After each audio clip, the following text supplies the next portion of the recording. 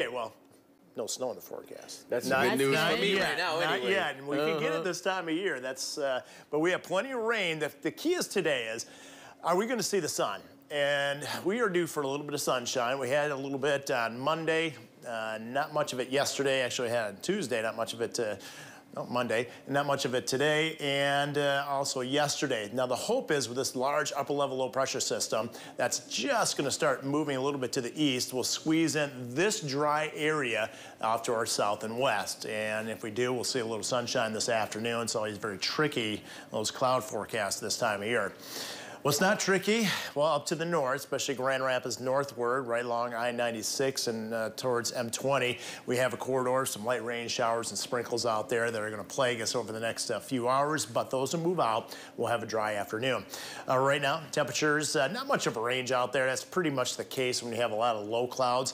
46-degree temperature in Grand Rapids, 48 in Kalamazoo. By the way, our high temperature yesterday was 49, so you can see over the past several hours, really not much change in those temperatures.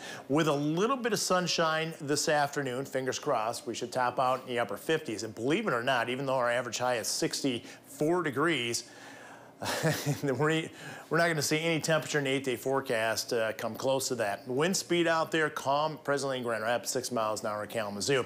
Here's that area of low pressure I was talking about. It's going to finally shift a little bit further to the east, but we're still in its area of influence, hence those light showers out there this morning.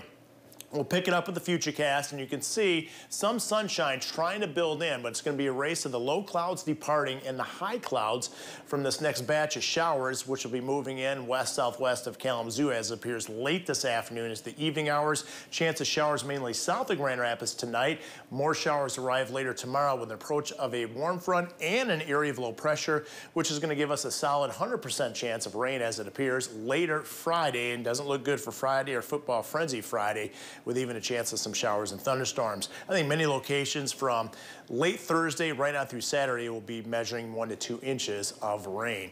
Right now, most roads are dry. South of Grand Rapids, a few wet spots north of town. Is that impacting the travel at all, Brittany? It actually is not this morning. We are doing pretty good. Do want to let you know about a couple of ongoing construction projects that could impact your drive, though, into work this morning if you travel between Hudsonville and Zeeland on westbound I-196. That has been causing some major slowdowns. I actually got off at the Hudsonville exit yesterday afternoon around 3:30, and it was backed up all the way almost past that exit. So just plan for some extra time if you travel in that area that has been causing some pretty major slowdowns. Another slowdown area that we've been seeing, this project running all week, single-lane closures along I-96. This is eastbound and westbound, south of Lowell's from Alden Nash to Montcalm Avenue. So that's also been causing some delays for those morning and even evening commutes as well. As we expand our view out, freeway systems in and around the Grand Rapids region looking good as of this morning. I'll have another update for you in about 15 minutes.